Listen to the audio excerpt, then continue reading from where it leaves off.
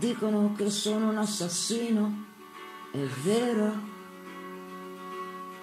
Il macellaio di Milano provava i suoi rifugi sulla folla festante per 1 chilo di pane, con lo scemo del villaggio che se ne stava a guardare, plaudendo il massacro.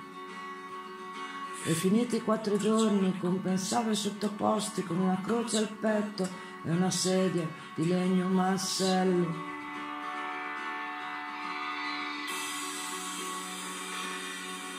Al processo il macellaio, con la schiena sempre dritta, incalzava la difesa per vedermi torturato, squartato ancora vivo, io che avevo ucciso solo lo scemo suo capo, lui 100 dei miei fratelli.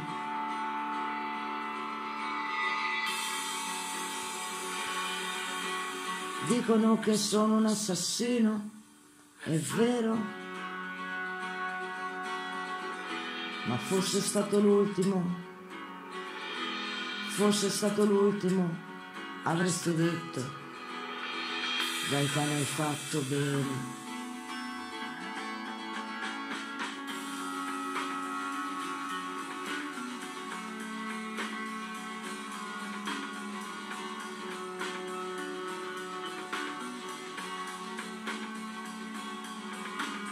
Dicono che dentro le conchiglie si sente al mare e che un anarchico per forza debba sempre fallire. Da qui non sento nulla, solo puzza di pesce di quel povero prete che è venuto a consolarmi e a salvarmi da una colpa che non riesco più a sentire. Stanotte non mi resta che un Sant'Antonio da pregare, quando i bastardi ben vestiti si verranno a vendicare. Chiedo scusa solo a Tina e mia moglie e saluto l'America.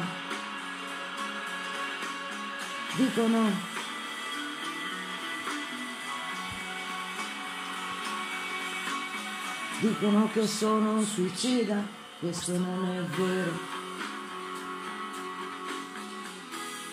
Fosse stato l'ultimo,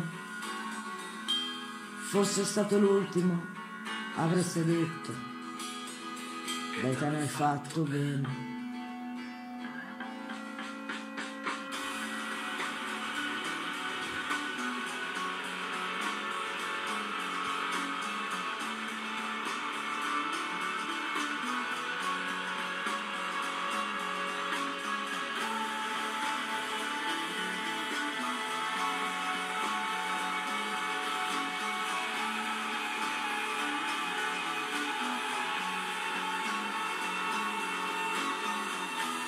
Fosse stato